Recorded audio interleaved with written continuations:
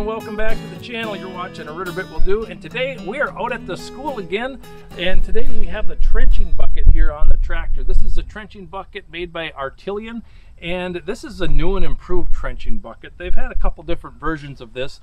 The first version they had did not have these serrated edges right here, and now it does. This is the newest one, and this one has some teeth on the front of it that are interchangeable, and I happen to have a couple different sets here with me today. And if you guys watch Biff's Equipment with Mike. All right guys, so I just got loaded up here for a job we got to do this morning. So what we're going to be bringing with us today is the Artillian pallet fork frame with the 16-inch front hoe bucket, but I do have the Ritter front teeth installed. These are the add-on teeth that Artillian is selling. They're selling a bunch of different style teeth for the front of these buckets. I've got the Ritter teeth on it right now. I feel like they're going to work really well for digging up those smaller roots coming off the bushes, so we're going to give these a try today.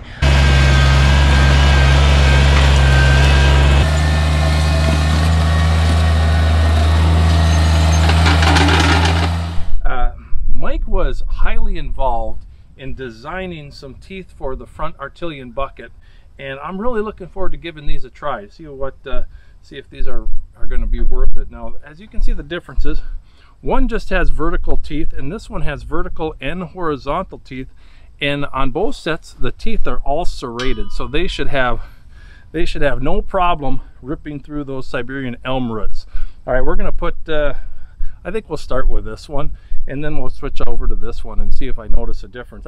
I don't know if I'm going to notice much of a difference, but we'll see what happens. I don't know. So we're going to switch it over right now, and we're going to go rip up some smaller Siberian elm. Let's give it a try.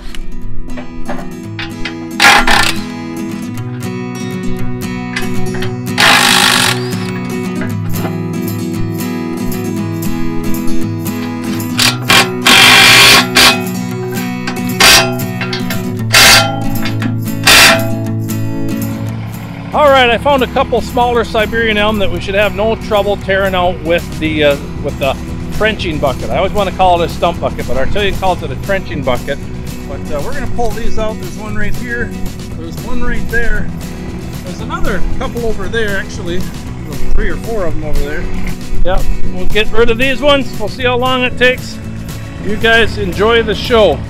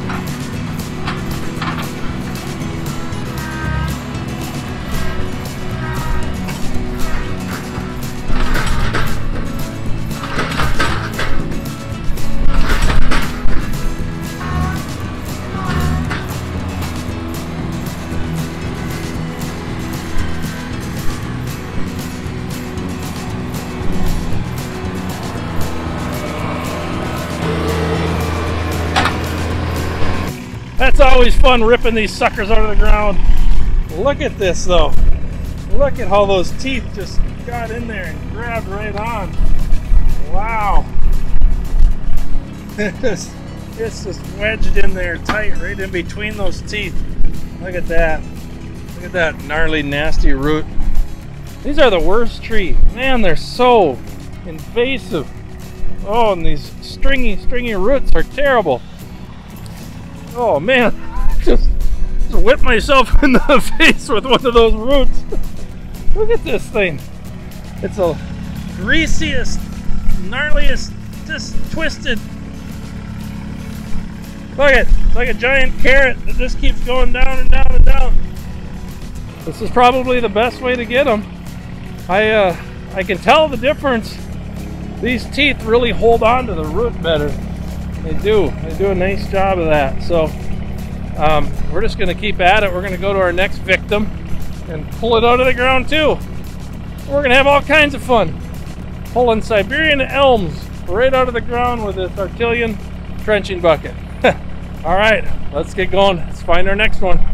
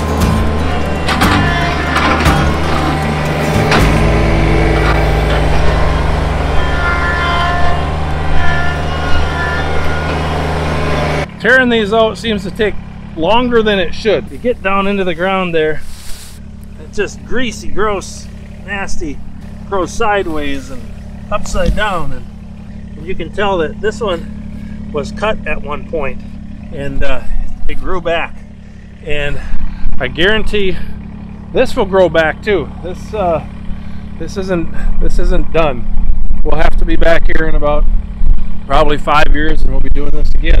Maybe run these things over with a flail mower or something when they're small. Try to keep them from getting too big. That would probably help. We might go switch the teeth on that stump bucket. Yeah, I think that's what we'll do. We'll go switch the teeth and then we'll come back and we'll see if the other teeth are any better or any worse at getting these Siberian elm roots out. I don't think it's going to make much of a difference, but we're going to give it a try anyway. All right, let's get her going.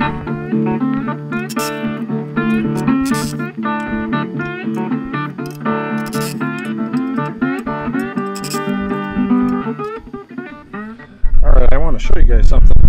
So one of the issues that I was having with this tooth attachment was that this center part, this V here, would get jammed up with some tall grass and it would get wedged in there, and it made it less effective, I think.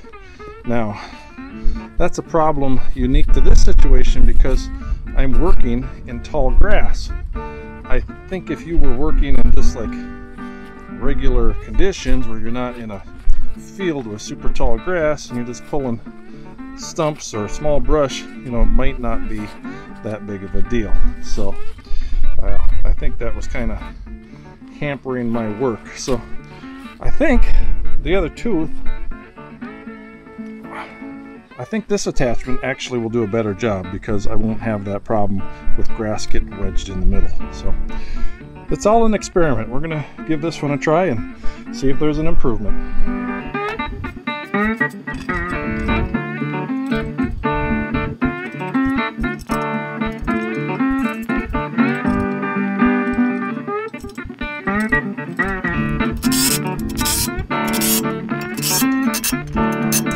Let's go try that.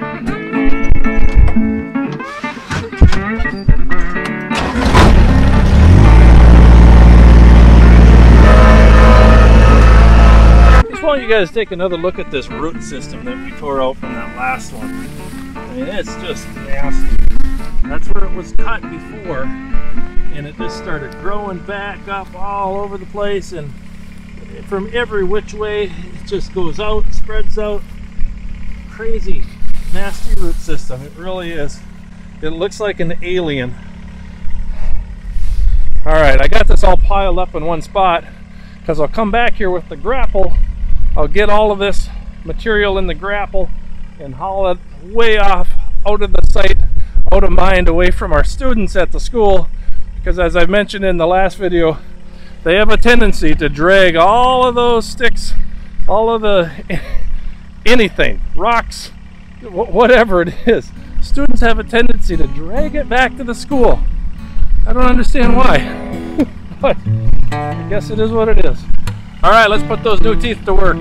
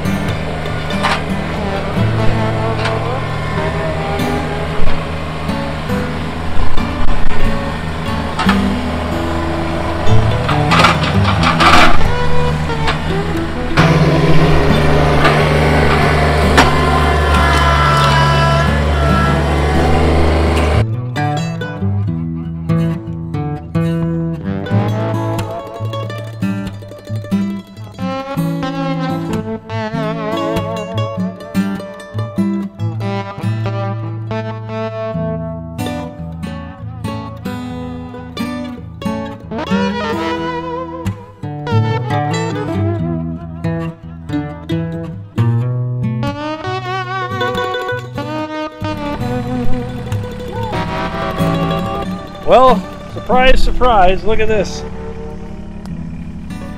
You'd think that this wasn't so big, right? But because it was cut several years ago, here's the original stump.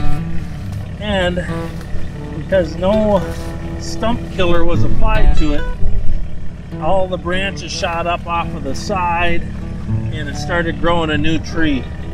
Now I don't know if I can get this one with the stump bucket. I mean, if you look here, I broke through this root here and it's wiggling a little bit. I'm gonna give it a try. We'll try it for a few more minutes. If we don't get it, we might have to call it quits, but hey, it's tractor time, right? I'm having fun. I hope you're having fun too. Let's see what happens.